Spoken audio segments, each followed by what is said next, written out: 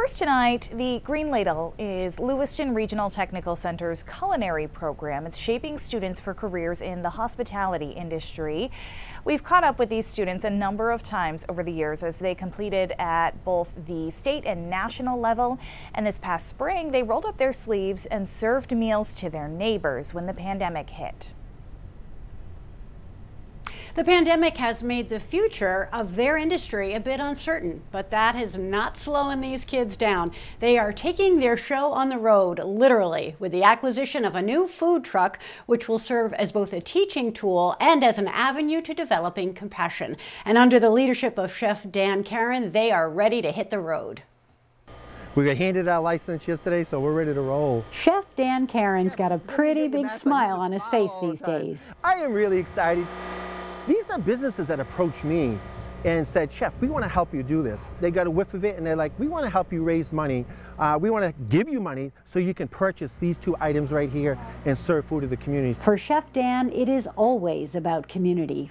For 23 years, he has nurtured the culinary studies at Lewiston Regional Technical Center, known as the Green Ladle. Does this sound right? 60 students in a 2-year program, all with an eye towards stepping out into the hospitality and restaurant industry. Okay guys, let's do the 3-foot spacing, please. Make sure we got all the gloves on, we're looking good. That's an industry navigating big changes these days, which is why adding a food truck to the curriculum seemed like the perfect next step. Food trucks is the fastest growing industry in food service right now. What a way to teach the kids. You know, we gotta make do. We gotta adjust to the times, and they're excited about it as much as I am. Chef sees this not only as a teaching tool, this is an assignment, don't forget, but as a vehicle for giving back to the community he loves so deeply. Your order number is 1 and it'll be ready at the window momentarily. As I tell my students, you know, if you're staying in the culinary field, you're going to be serving the community. Lift it right up, Natalie. Lift it right up. There you go. All my friends that are chefs and restaurant owners,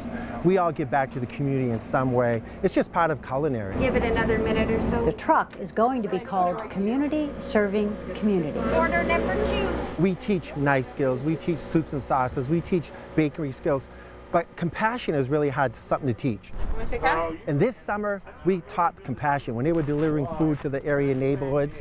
So it's just part of the Green Ladle. In order to make money, they hope to book the truck for weddings, festivals, and fairs. Your order is number 4 and it'll be right out. Profits raised will then be used to feed food insecure situations. We might even pull into a neighborhood that we know is struggling, open up the food truck, free food. I think Dan really captures the imagination of kids that are thinking about a career in the culinary arts, and it helps them understand the responsibility they have to bring that talent to bear and to use that training not only to make a nice living for yourself, but also to really serve the community in a very substantial way. Order number 6, barbecue pulled pork slider, no coleslaw. Students get hands-on skills in a fast-paced food truck kitchen, and on this day, practice putting their skills to use, serving up pizza, sliders, mac and cheese, all the while masked and navigating a small workspace. 11. They work seamlessly in tight quarters. Tell me some of the things you're learning as part of the work on the food truck. Definitely communication. Definitely communication. I'm definitely thankful for what I have, so, and just thinking about like how others don't have what I have too. It makes me feel really good to do something about it, help a little bit, for sure. I always ask myself, would I pay $8 for it? Would I pay the $10? Having that leadership that trickles down to everyone, I guess it's more of a culture. When just knowing that we care and that we want to make a difference, we want to be a part of the community, and the students truly, they follow right behind, and they do. In my view, the role that every current technical school should have, that they should be thinking actively about how every program can have that kind of role in its community.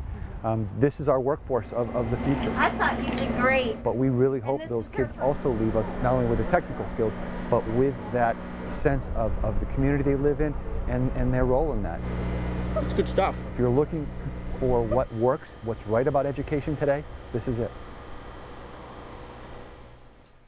Photographer Devin Crawford and I always love our shoots with the Green Ladle because they usually involve lunch, and I can tell you the pizza was very good.